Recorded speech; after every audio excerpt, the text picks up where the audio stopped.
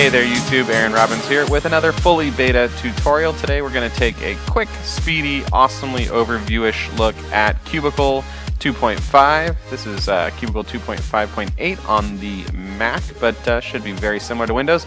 So we're just here at the kind of main menu screen, and we're just going to get started with a brand new model. So our scene, or whatever you want to call it.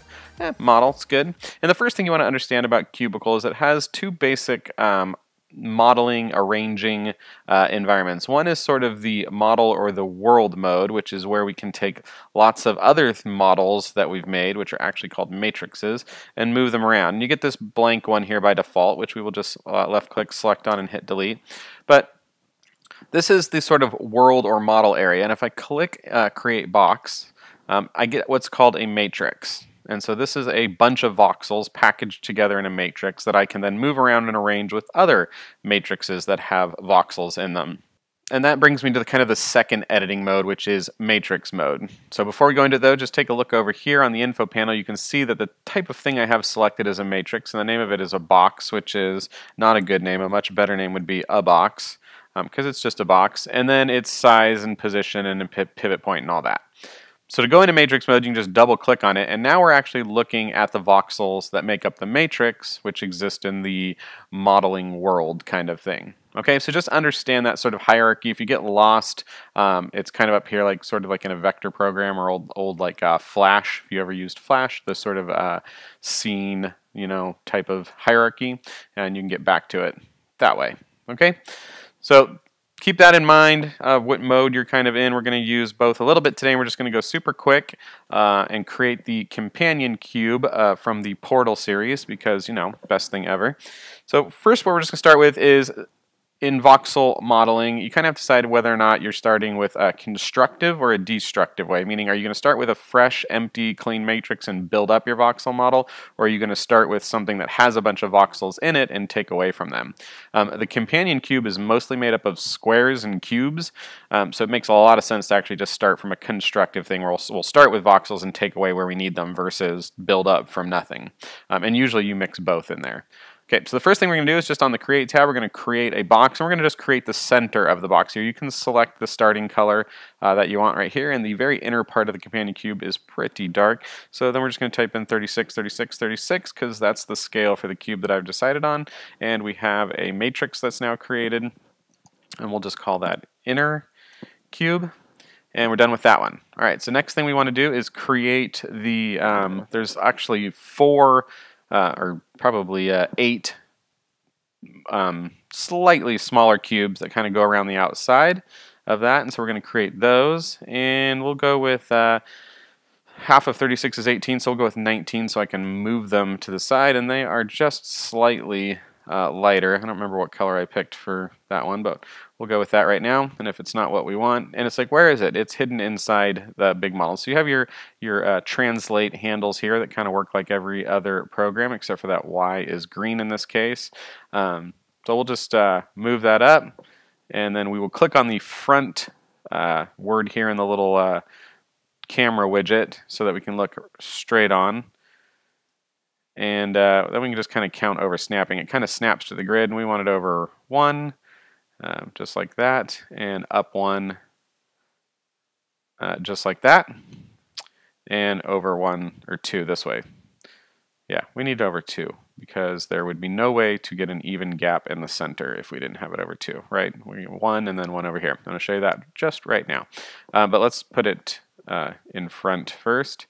So we know front is pointing this direction. We'll drag it over here, and we decided to go 1, 2, and we're good. We can just click the home button up here on the camera widget and get back there.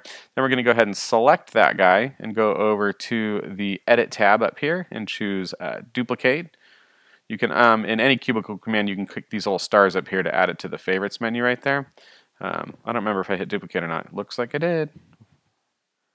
And we know we're good there. Alright, so now we need a bunch more of these things, and I can keep duplicating and moving them around, or I can left click on that guy and shift left click or drag select, however you want to do that guy, and go up to the Modify tab and click Create Compound, which is going to take these two things and put them into a larger container that is kind of parenting relationship, but not really.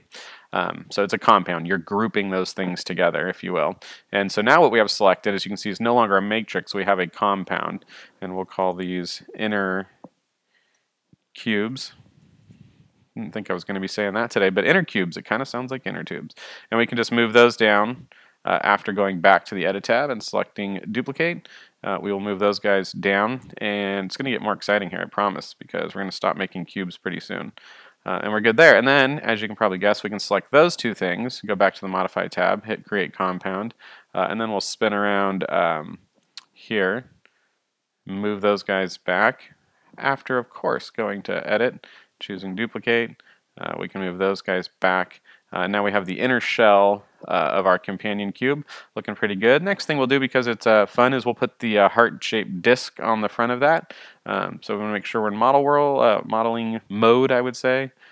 And we'll go ahead over to this Create Disk. We'll just go ahead and create that, and we will actually 18 by 18. Oddly, that's exactly what I wanted. And you can actually change the orientation. It'll probably start in X for you, but you can change it to Y, which is flat. But I want mine in Z. We'll hit OK. And we'll take a look at why we wanted it in Z. Looks good. There.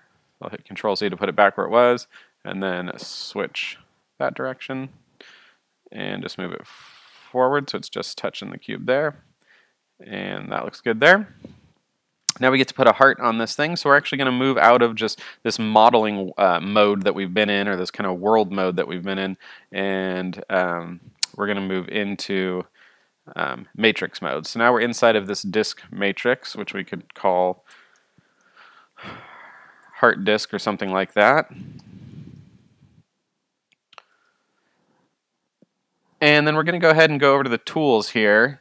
And the pencil tool is pretty much like a pencil paint tool, except for when you have enable walls selected. When you have enable walls selected, it allows you to start an empty matrix with the pencil tool. And you're like, Aaron, I don't have any idea what you just said. That sounds like crazy voodoo talk to me. So let me show you really quickly. I'm going to create an empty matrix and move that matrix somewhere so I can see it, and it has nothing in it. And so I want to come in here and select the matrix, double click it, and I'm inside it now. And there's actually, there are plenty of good ways, but it's not as intuitive to figure out, well, how do I actually start adding voxels to this? I can't do that. And I double clicked it, so I exited that. So enable walls allows you to draw on the walls, and so if you can select pencil tool and then choose enable walls, you can actually get started there by adding a voxel to the wall. Oddly, you cannot then continue drawing with the pencil tool out. You would then need to switch to the add voxel tool to do that. So we will go over in-depth cubicle tools later, but I just wanted to show you that setting for some reason. Oh, because I'm using that tool, I'm going to use the pencil tool to paint. So just wanted to show you enable walls. The pencil tool, usually used for painting, unless you have an empty thing and you want to start with one voxel, then you select enable walls and you can do that. But we're just painting today, so no big deal. Go in there, we select some kind of reddish color. I hope that's red. I'm colorblind, so I have no idea. And then we'll go up here and just start drawing. And maybe like that. This is going to probably be the worst heart ever. It's already starting off in that direction. Nope. Yep. Sorry, companion cube. And definitely probably need 4 there and probably 1 there. I don't know. Don't do a lot of hearts. Okay. Seems pretty good. I don't know. Worst heart ever. 1 in the middle. Where did we get wrong here? There. And there. And so now you just want to fill the inside of that, right? To make it look like a heart. That's definitely what you want to do. So you go ahead and select the fill tool over here, and you go ahead and click on it, and you're like, why did it turn the whole thing red? And then you try to figure out, like, well, maybe I need contiguous selected so that it's only the white areas, and that'll work for you too. One other way to have done that would have been to select the magic wand tool and select it in there, and then used the mask setting to make sure you only fill in there. Alright, so we'll undo those and just fill in our heart. You need mask setting back on. And now, then when you have a selection, you just left click outside of it with a selection tool. That would be the marquee selection or that selection tool or that one. You just click outside and you will deselect. As you can see, my heart is a little high. It's 3 from the top, but 1, 2, too many from the bottom. So I'm going to go ahead and just use the magic wand tool, select it, use the move tool. We'll move that down a little bit. Just going to create some space there where we need to fill it in with some voxels. We'll go to the add voxel tool. First, let's go ahead and to the eyedropper tool and just sample the color. And we'll deselect that area there and select the add voxel tool and go ahead and start adding back voxels.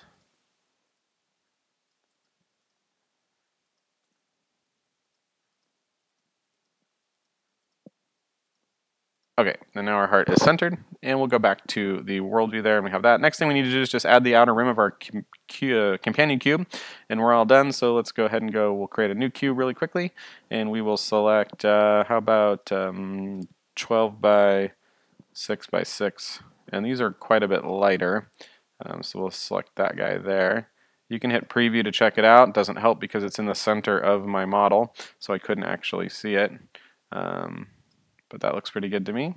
And I always like to kind of snap to a more orthographic looking view there. So let's just say 3, 1, 2, 3, 2, 3, and 3. Doesn't feel big enough, so we better stick with 2. Because I'm not going to recreate it. You guys have already suffered through creating cubes enough. So then let's go to the home, or not the home, the front view there. That looks okay. As you can guess, we're going to go to the Edit tab, select Duplicate, and bring that up here, and well, we'll just bring it down here for now. I was going to do some work on it, but we'll save that for the big corner pieces. We need a bunch more of these that are on the other sides, so we can actually just go to the top, and let's go back to the front first and select both of them. We could create a compound here, or we could actually, I don't know, maybe we should, maybe we shouldn't. We'll just duplicate these really quickly and move them back. 1, 2, like that. And then we need to get them on the other side. So we could create another cube, or we could create these into a compound and rotate them. So let's do that because that would be fun. So we'll go ahead and select modify, create compound. So we'll select that and select duplicate, and then move that off here somewhere. Looks good over here. And then also on the transform tab, we know Y goes up in the air, so we can just spin the whole compound right there and not have to worry about all that recreating them at whatever it be, 6 by 12 by whatever it is. Easier for me to rotate. And then one more time, we're just going to go ahead and hit edit and duplicate, and that will finish off the inner sort of pieces there.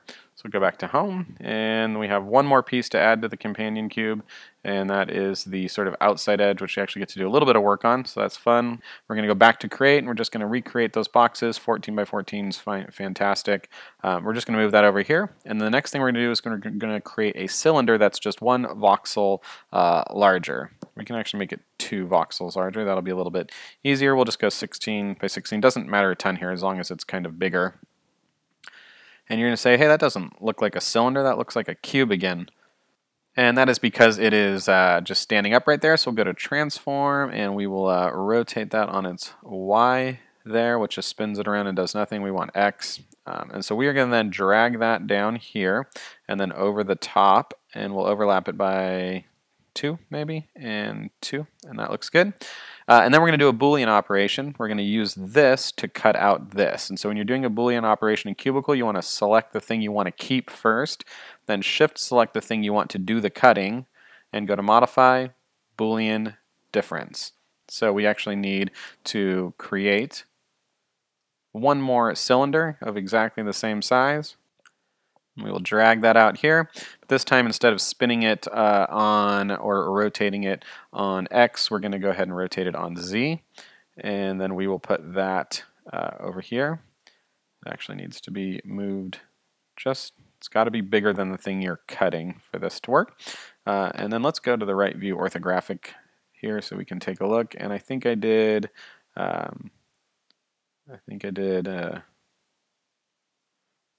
2. Overlapping. There's no overlapping 1, or sorry, it's here.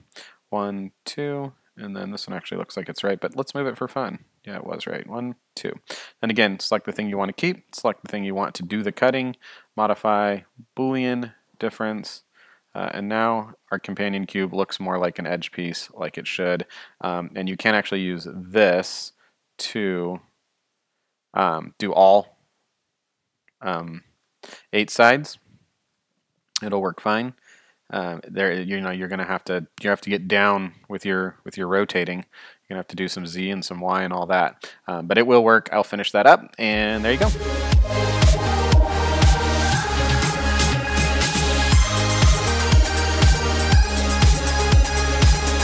And there you go, a hastily made portal companion cube done in Qubicle 2.5. Thanks for watching. If you're enjoying this channel, go ahead and hit subscribe. Lots more videos coming. Yeah, thanks for watching.